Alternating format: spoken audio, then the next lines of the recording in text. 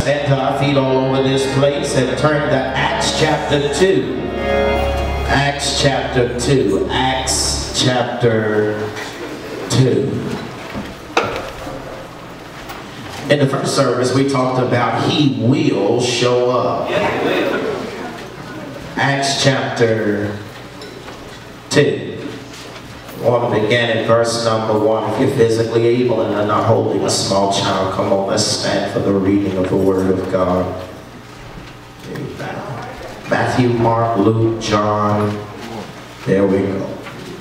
Amen. That's a plug for Wednesday Impact Service. Amen. Acts chapter 2, beginning at verse number 1. You find these words recorded. When the day of Pentecost came, they were all together in one place. Suddenly a sound like the blowing of a violent wind came from heaven and filled the whole house where they were sitting.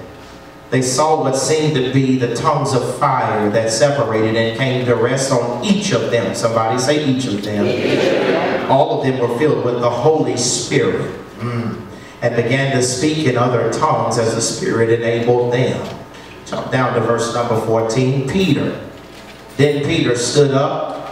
One of the 11 raised his voice and addressed the crowd. Fellow Jews and all of you who live in Jerusalem, let me explain this to you.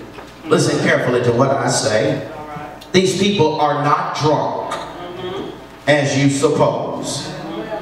It's only 9 in the morning. No, this is what was spoken by the prophet Joel. In the last days, somebody say the last days, God says, I will pour out my Spirit on all people. Your sons and daughters will prophesy. Your young men will see visions. Your old men will dream dreams. Even on my servants here, both men and women, I will pour out my Spirit in those days, and they will prophesy. Listen again, if you're not too mean, and then shut your Bible. In the last days, God says, I will pour out my Spirit on all people. Your sons and daughters will prophesy. Your young men will see visions, and old men will dream dreams. Even on my servants, both men and women, I will pour out my Spirit in those days, and they will prophesy. My brothers and sisters, if you're not too mean, on your way to your seat, tell your neighbor my sermon title. Say, neighbor, neighbor, oh neighbor, oh neighbor. Expect something to happen. Look at somebody else and say, neighbor, oh neighbor, expect something to happen. You may be seated in the presence of God. I want to say a word from that thought. Expect something. Especially when God shows up, you ought to expect something to happen. Beloved brothers and sisters, it was May the 12th, 2012. that across every one of the local channels in Louisville, Kentucky, they broke away from the television regularly scheduled programming to bring in some breaking news of some tragedy that had struck Louisville. On May the 12th, 2012, a young man was gunned down in the street tragically. While he was gunned down in the street and they were investigating what had taken place, 2 more people got killed around the corner. My beloved brothers and sisters, the tragedy is no one can explain why these 3 young individuals really lost their lives. Because the truth of the matter is, some of the stuff that we argue, fuss, and fight over really ain't worth the breath that we spend on it. They begin to ask ask the question, why? Why in the world is this kind of tragedy happening here? And one of the bystanders that had bore witness to one of the events simply reported these words: people had lost hope. And my beloved, before you get so super sophisticated, all of us in here have lost some hope somewhere on our journey. We have not always been this strong, and we have not always been this saved. And I don't know who I'm talking to in here. Maybe you are here today and you got a hope crisis yourself. You got some tragedy, you got some struggle, you have some disappointment you have to deal with. And the truth is that when stuff don't happen the way we want it to happen, we get angry, perplexed, and mad because it seems like everybody else is prospering and I'm having to go through hell. Come on, don't y'all act like I'm the only one in here that's had to go through some stuff in his life and had to wonder why in the world am I having to deal with this kind of drama in my life. Can I pause parenthetically right here and submit to you that I don't know why we got to go through what we got to go through. But what I do know is that if you go through it and you've got God on your side, you will come out victorious in the end. Is there anybody in here that ain't ashamed to say, Pastor P, I do agree with you because I had to go through some stuff in my life. I had to go through some heartbreak, some divorce, some setbacks, some disappointment, a layoff, somebody dying in my life, and all to the realization of this one thing, that I made it by the grace of God. Come on, is that anybody's testimony in here on Sunday, that you made it by the grace of God? That's a word for somebody else in here, because whatever you got to go through in your life, you ought to live like you expect something to happen. I expect that I will not cry always. I expect I will not be down all my life. I expect that God will see me through this crisis. I expect that God will deliver me from that problem. I expect that God will give me a new job. Oh, y'all done got quiet like y'all ain't saved in here. But do you remember, greater is He that is in me than he that's within the world? That means if I got God in me, He can make the difference. Come on, I wish I had about 5 or 6 of us in here that wouldn't mind saying, I can holler because He made the difference. I can shout because He's been good to me. I can dance because He's looked beyond all of my faults and saw my needs. I don't trip no more. I just expect God to show up. And can I tell you, when I expect Him to show up, I expect Him to show up when I'm stuck between a rock and a hard place. I expect Him to show up when I ain't got no more money and I got a lot of money. I expect, oh come on, don't y'all act like I'm the only one in here been broke a time or two. I expect Him to show up when folk die in my life, because I know that I can lean on Him when trouble comes my way. Listen, my beloved brothers and sisters, we are not without hope. We are not without God. And that's all that we find on this wonderful Pentecost Sunday. We ought to shout and rejoice because Jesus died. And we ought to shout and rejoice because He does not stay dead.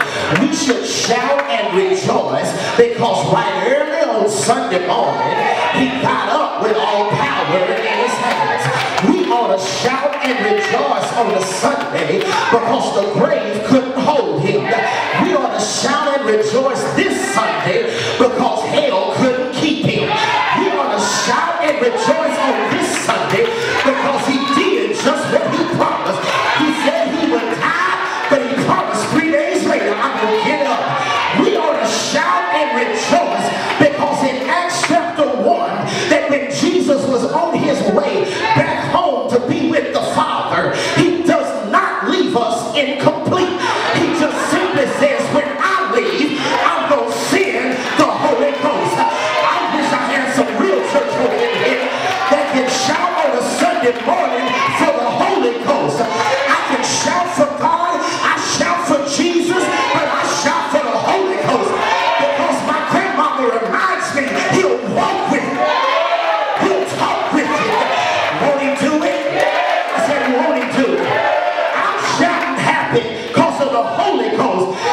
Bible reminds us, y'all, in Acts chapter 1, that Jesus tells to them, all of those who are assembled, he says, listen, I gotta leave here, but I'm not gonna leave you ill-equipped. I'm not gonna leave you here unequipped. I'm not gonna leave you.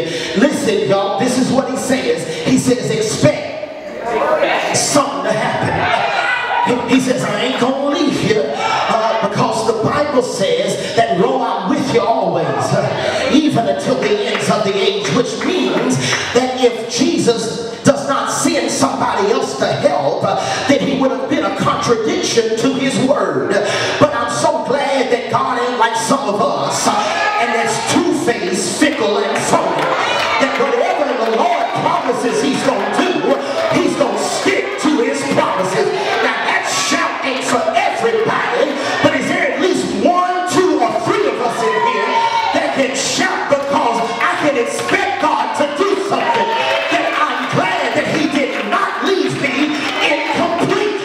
I'm glad that when sin left me messy, that he still had power to mend me back together again. That's all Acts chapter 1 that Jesus just tells them, expect something to happen. Expect the power of the Holy Ghost to show up. Now to our text in Acts chapter 2. In Acts chapter 2, the Bible says on the day of Pentecost. The day of Pentecost, y'all, Pentecost is the festival of weeks. According to Deuteronomy chapter 16, verse 16. It's the festival of weeks. It is designed to show up 50 days after the Passover. Y'all don't mind if I teach a little bit. 50 days after the Passover is the festival of weeks. It is Pentecost. And my beloved brothers and sisters, on the day of Pentecost, the Bible says that they were assembled together, all of them. Okay, y'all missed it, y'all. Listen, y'all, on the day of Pentecost, they are all assembled together in one particular place. Can I tell you? They got assembled at church. They went to church, and on the day of Pentecost, all of them were together. And my beloved brothers and sisters, that's why we ought not forsake the assembly of God. We ought to come to church and be around folk that look like us and act like us. Watch some stuff. Listen, I wouldn't serve a God that would not bring me through some of the mess and foolishness that I've been through. And I'm so glad that I'm not the only one that's in spiritual recovery. I'm glad I'm not the only one that has messed up in here and realized that I'm here not because I deserve it, but I'm here because he looked beyond all my fault and still sees my needs. Is that anybody else's testimony that you're in recovery, that you should have OD'd on your crazy self, but God put you in a recovery program? It's called the Word of God.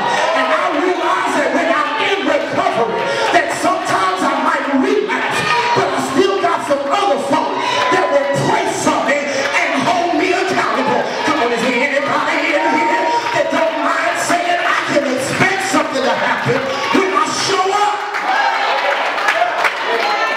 That's why you ought not. That's the reason why you ought not come to church empty-handed. You ought to come to church open to receiving and hearing from God. And that's the reason why you ought not leave out of here act like you ain't got nothing. Listen, when God has been good to you, that God will speak a word into your life that you will need for the week to come. Or he'll speak a word into your life over some of the mess that you've had to go through. But however you look at it, whatever you deal with, you ought to live like you expect something to happen. It was Pentecost. It was Pentecost, and they was all together in one place. Verse 2 says, and suddenly. That word suddenly in the original translation literally means suddenly. Literally it means suddenly, quickly, in an instance. That suddenly, the Bible says, a sound like a wind, watch, that came from heaven. See, don't miss that. That means, y'all, that certain sounds that you hear ain't from God. And you got to know what direction that sound is coming from. because sometimes sounds can echo, and they sound like they come from God, but they are designed to pull you away from God. But I'm so glad, I'm so glad that God still specializes, and when I show up, I can expect something to happen suddenly. That means that God don't have to put your blessing on layaway. Hey God, I feel it now. That God does not have to put your deliverance on delay. That God can do it in an instant. He's not too busy. He's not too old. He's not too slow. He does not have rheumatism, because whenever God wants to show up, he can do it suddenly. I wish I had somebody in here that wouldn't mind saying, I feel the power of the Holy Ghost, because I feel it moving on the inside of me. It put clapping in my hands and running in my feet. I holler in my voice. And when I think about the goodness of who God is to me, I can't help but tip my head back and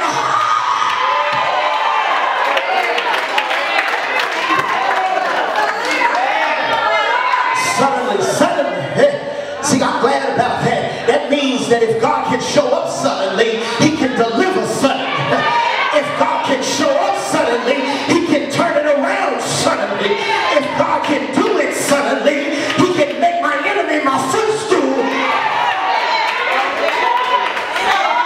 Suddenly, there was a sound that comes down from heaven. The text then says that they noticed that it looked like tongues of fire that were coming down. Y'all mind, it's Pentecost Sunday. Tongues of fire come down. And you got to understand, y'all, that God uses fire to purify. Which means that, listen, y'all, sometimes God has to take you through the heat so that he can clean you off.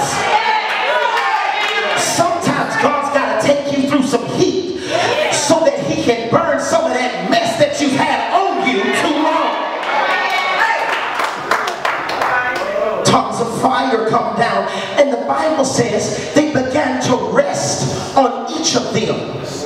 God, that's shout good news. That means that when God shows up and I'm in the neighborhood, that's the reason why folk can catch on fire when you're in the neighborhood, because whenever God shows up, he's close by. And if he's close by and blessing my neighbor, then that means that there's a high propensity for God to bless me. That's the reason why you ought not block somebody trying to shout. You ought not block somebody trying to dance. You ought not block somebody trying to holler, because baby, you just as bad off as they are. But when I think about God being in the midst, I can't help but want to find somebody that I can get close to and feel the power. Come on, do you feel it? I said, do you feel it? Don't you expect something to happen?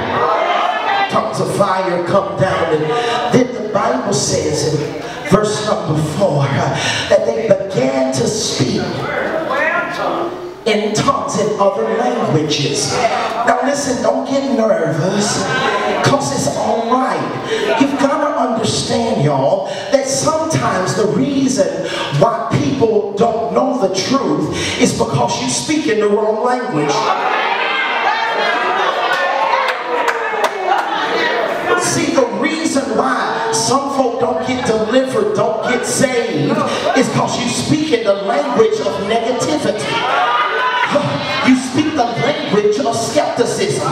See, they done messed up so many times, they gonna try. No, man, the devil is a liar. Honey, all have sinned and come short of the glory of God. And I'm so glad that they speak in other languages, which means that if I am Armenian, then somebody else can say it where I can understand it. That our God is a universal language speaker. Come on, is there anybody that's glad that God can speak both Ebonics and English? That I can say something gonna happen, and I can say something's gonna happen, because I know that when I'm talking about him, his love is universal. Text says, and see, listen, y'all, that's the reason why I'm glad about the Holy Spirit. I'm I'm glad that the Holy Ghost can show up because he can do for me what I can't do for myself. He can talk with me when I can't talk for myself. He can move me when I can't even move for myself. It makes me holler, and I don't even know why I'm hollering. It makes me kick up my leg, and I don't even know why I'm kicking up my leg. It makes me throw back my head, and I don't even know why I'm doing. It'll make me snatch off my wig and still shout. Because when I think about God,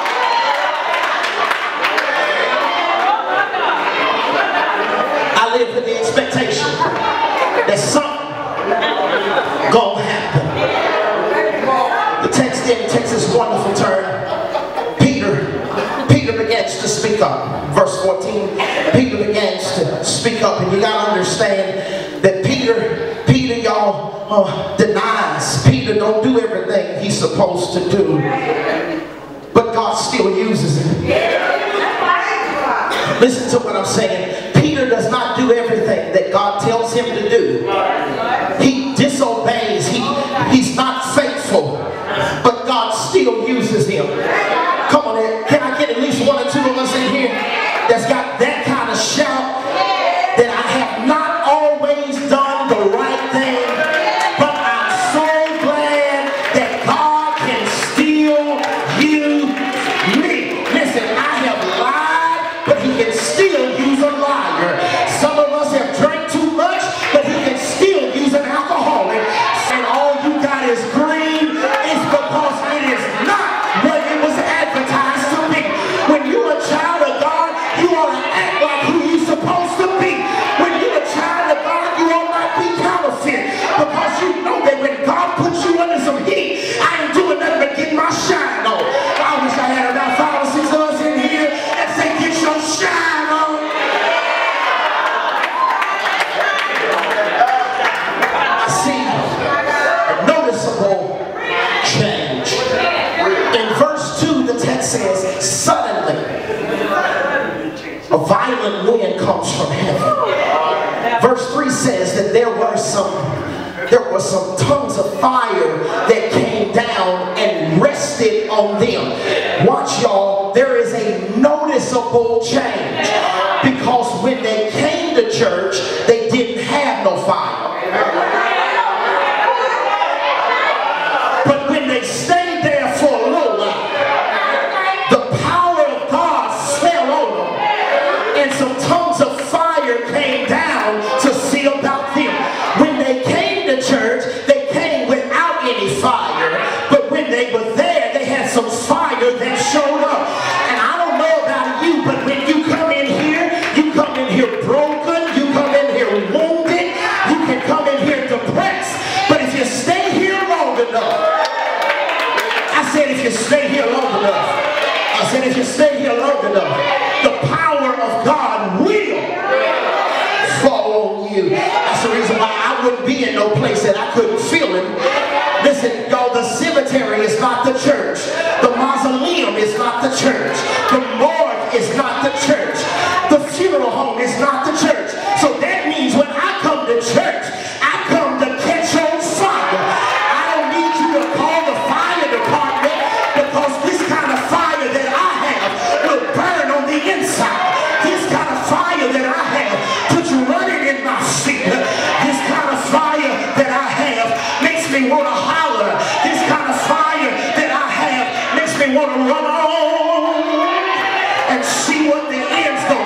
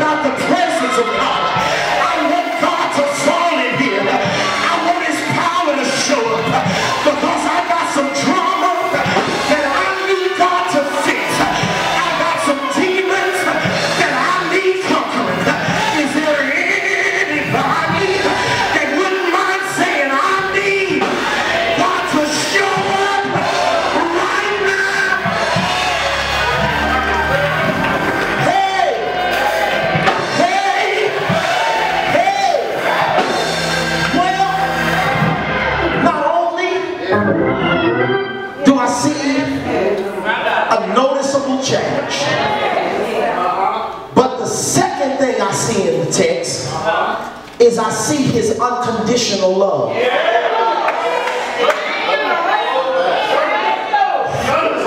See, I went to a wedding a while back, and a wedding of a guy by the name of Gerard and his soon-to-be wife Elena. And at their wedding, they had their own wedding vows to exchange. And they didn't want to go to traditional ones. They wanted to go with some that they wrote. And each of them, at the end of their vows, said this: I love you for you. I love you for you. In other words, I ain't trying to change you. I love you for who you are. Now, y'all, that can't work for everybody. Because everybody don't love you because of who you are. Because people will love you to get some stuff from you. People will love you to get some stuff out of you. People will love you so that they can get a leg up in your life. But is there anybody in here that's glad that I ain't got to worry about whether or not you love me, because I have somebody that loves me unconditionally. I have a heavenly Father that loves me in spite of who I am. I got a daddy who loves me unconditionally. And this is how I know that he loves you unconditionally, because he didn't leave you to die. He sends, oh God, I feel it now.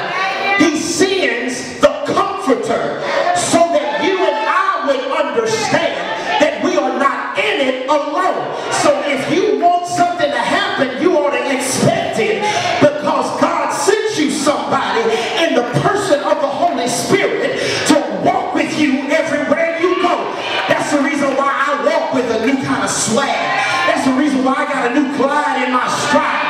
I ain't gliding because I'm tall. I ain't gliding because I'm handsome. I'm gliding because I have a relationship with God.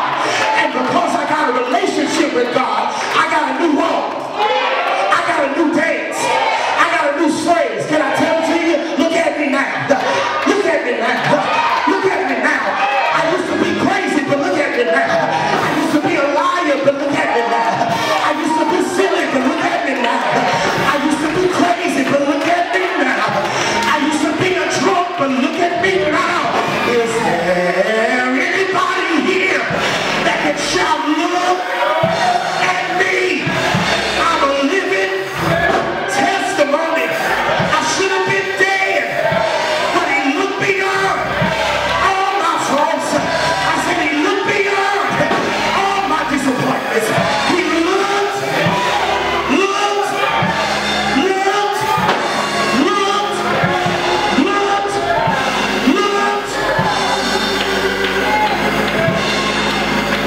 See, his unconditional love is right there in the text.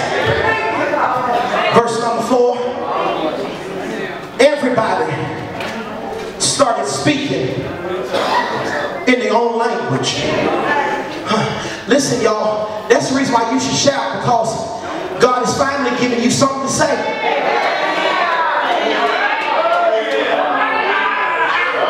You want to tell something? You want to tell about the goodness of the Lord. You want to tell something? You want to tell somebody that he loved me better than any other love. You want to tell somebody, tell them this. Tell them that he loved me in spite of my lies. You want to tell somebody something, tell them he loved me when I wasn't faithful to him. He still was faithful to me. I said he loved me when I wouldn't love myself. I said his love is unconditional. That means it comes with no strings attached. Have I got a witness here?